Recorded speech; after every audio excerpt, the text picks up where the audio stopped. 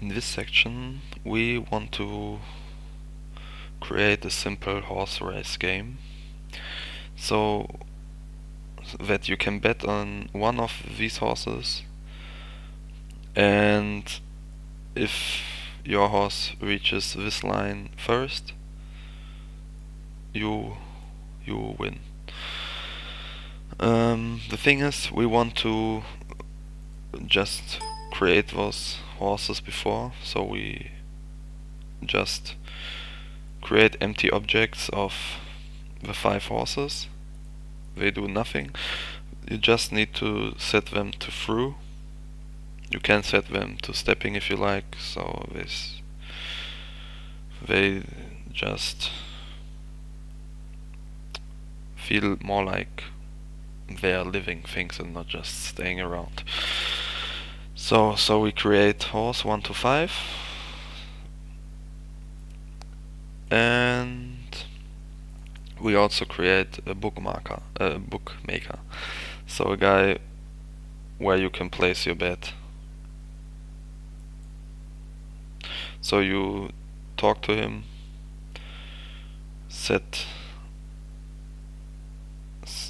a bet on a certain horse, and if it wins you get money.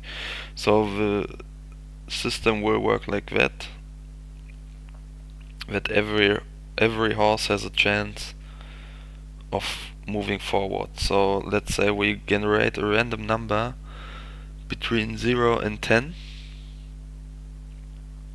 and this horse moves if one number is right. So he has like, if the random number is 1, this horse moves.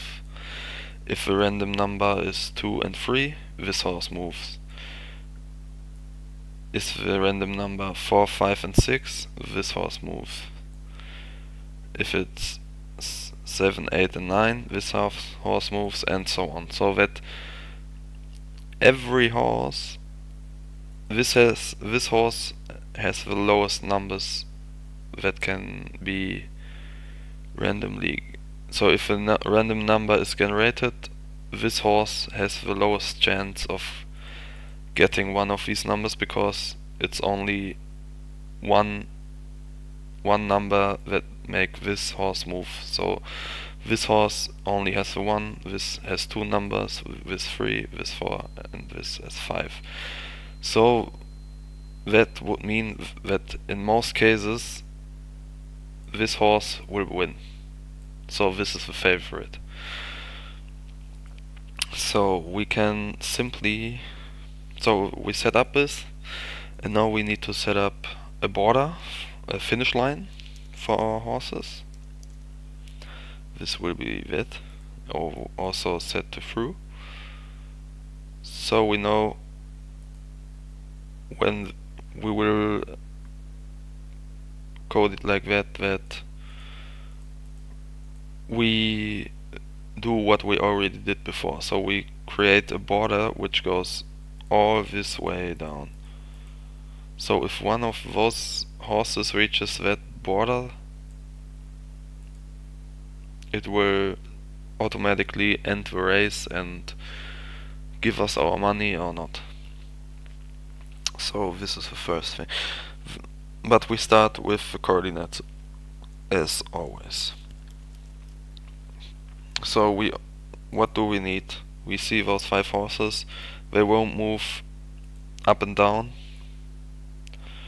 So the only thing we need is their x coordinate, so we can check if they moved on this line, if they move from left to right, and if they move to this point, the race is done.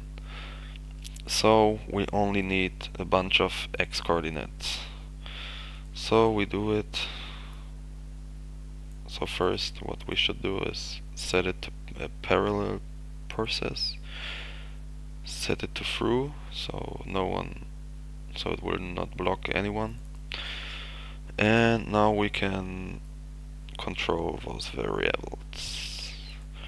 We don't need the hero ones, so here we can create horse 1 x, horse 2 x,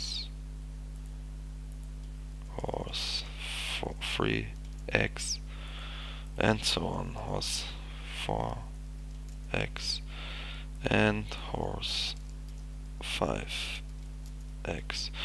And also we need, or we can also use from, I will use this border x because I already created it before in another, on another map, but I can use this here. So we set first the horse. The horse 1x will be set to the x coordinate of horse 1.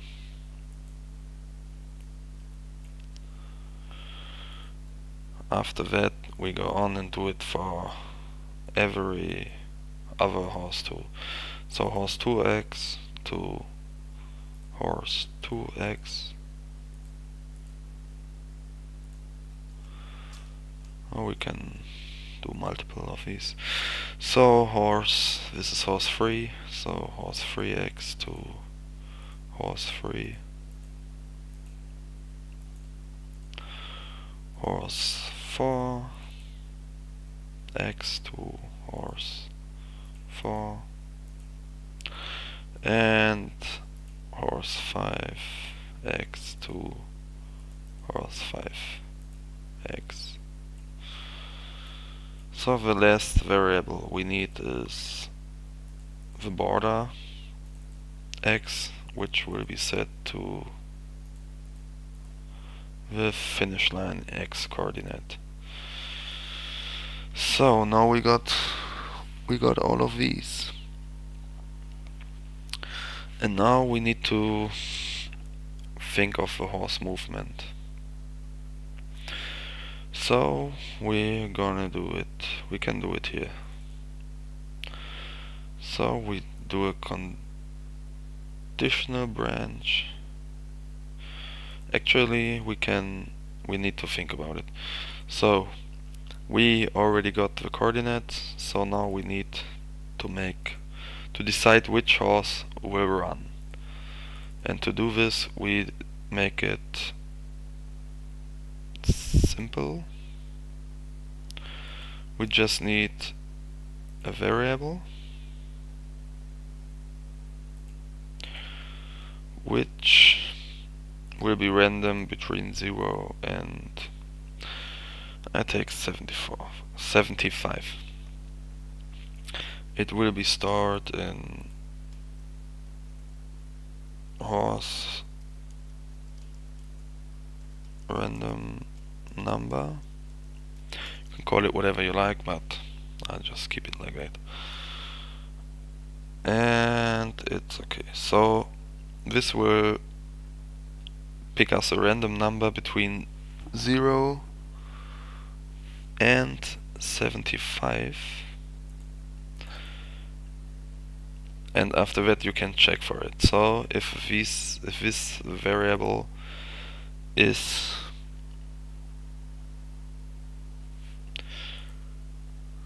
greater or equal to 0,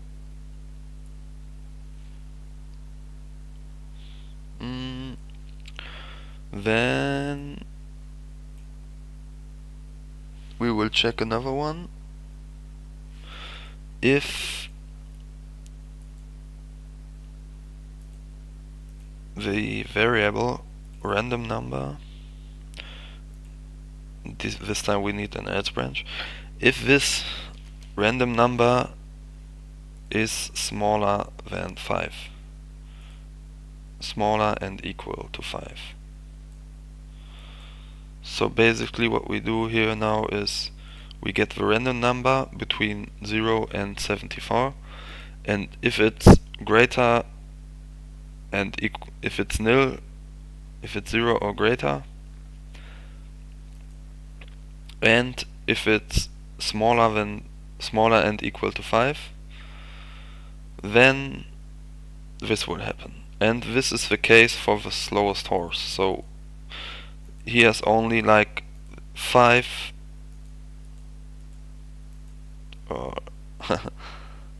it's 6 because it's 0, 1, 2, 3, 4, 5.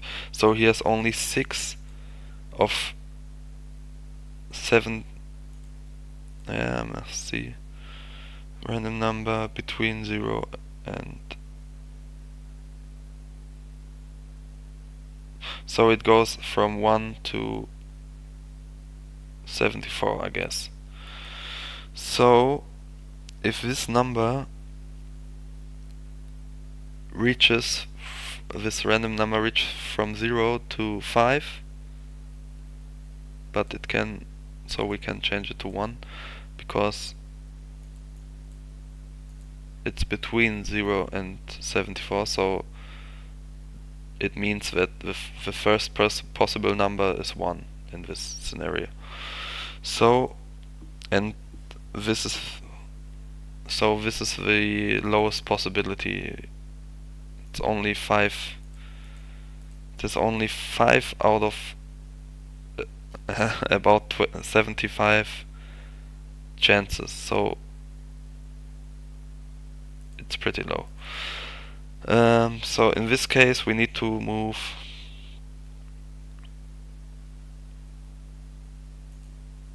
horse 1 to the right. So wait for completion. It's okay. So what we're gonna see now, if so, in another case we simply do the second horse. Which would mean if this is not given, if it's not in this area, you're gonna go on and change this to about 15. So if it's between 5 and 15, horse 2 should move. That means that the chance that horse 2 is moving is way higher than the chance that horse 1 is moving, because these are only 5 possible numbers out of this 75 which could be triggering this event.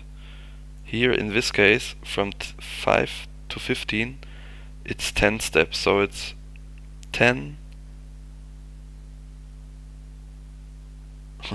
I don't know how to say it, but it's about 10,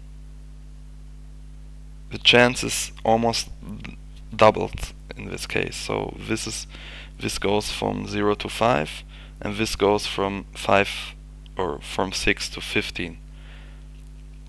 So that means this has a way higher chance of getting chosen by the random number generator here. And we go on and do it for the next horse, and this we can change to about 30. So again the number rises, so the difference between 13 and 15 is 15, and so the difference again rises by 5. So here it was like between this and that, it's like 10 numbers. Between this and that, it's 15 numbers that could get chosen. So this horse again has a higher chance of getting picked by the random numbers. So we go on and do it for 4 and 5. So here we're gonna choose 50 and horse 4, and in this case we're gonna choose the limit, the end, like 75, and we don't need an else branch. So if it's between 15 and 75, so from out of these 75 numbers, this last horse has all numbers between 50 and 74. So there are 25 numbers which could trigger this horse 5. 25 numbers out of 75 compared to like 1 to 3 compared to 5 numbers. So the first horse got like 5 numbers out of this 75, and the fastest horse got 25 numbers out of this 75. So the possibility that this horse will run is way higher. It's like 5 times higher than this. So just let you know. Now we could play it and look how it looks. So as you should see now that of course it's random, and the first horse could win the race, but it's unlikely. So let's see. Look how they move. The bottom horses should be always something around here. They should always be the fastest, or they have the highest possibility of being the fastest. So now we want to end the game when one of these horses reach the end. And this is what we're gonna do in the next section.